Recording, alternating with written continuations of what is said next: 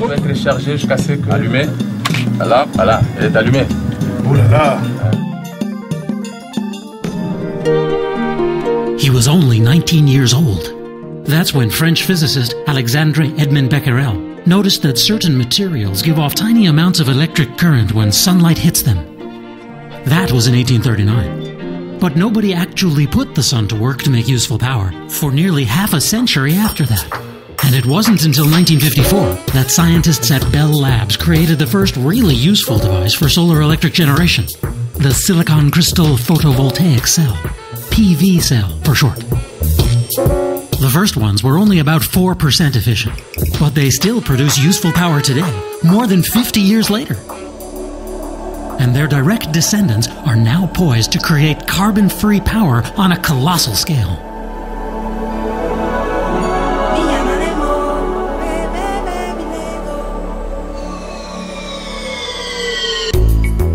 A photovoltaic cell is a sandwich made of slices of silicon.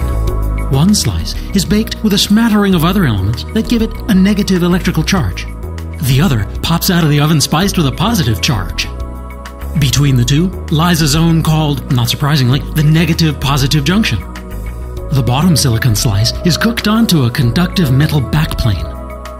The top slice is laced with electrical contacts, then iced with an anti-glare coating, because silicon usually reflects sunlight just like a mirror.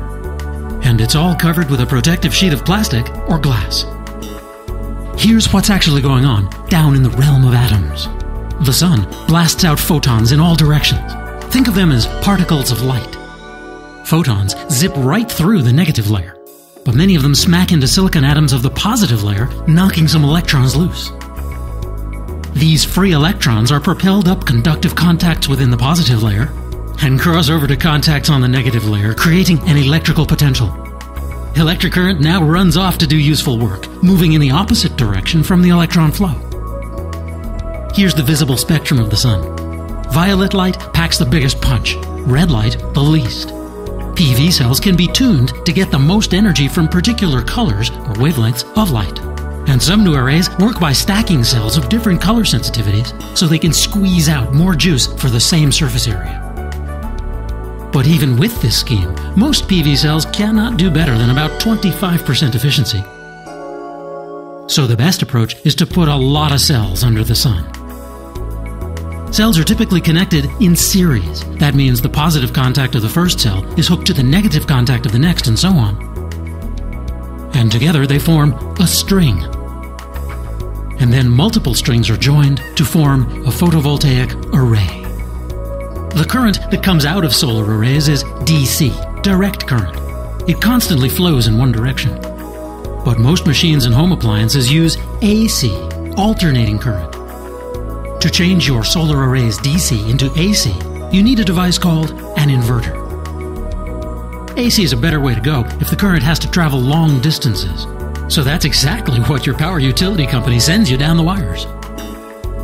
In full sunlight, your solar array actually makes your electric meter run backwards.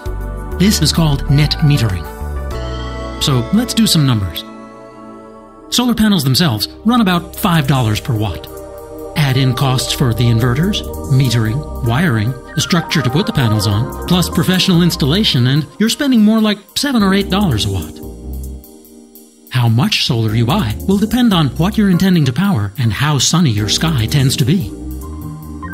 For most North American homes, a system capable of driving about 7 kilowatts of peak load will work fine. That'll cost you roughly $50,000, but you'll likely be able to get at least a third of that back in rebates and tax credits. It should completely pay for itself in 5 to 10 years, possibly much faster if your property value goes up. And you can expect a typical home-scale solar system to last at least 25 years. And during those years, you will have reduced your carbon footprint on this planet by well over 200 tons. That's like not driving your car for nearly 500,000 miles. If you own or run a large business, you can make a much larger contribution to carbon reduction. This Walmart supercenter in Chino, California, generates nearly 600 kilowatts from more than 3,400 solar modules on its roof. It's one of 22 locations in Walmart's solar pilot project, which, when it's done, will produce up to 20 million kilowatt hours a year and reduce the company's greenhouse gas emissions by at least 6,500 tons per year. Ultimately, all the energy resources of this planet, except nuclear, were once solar energy.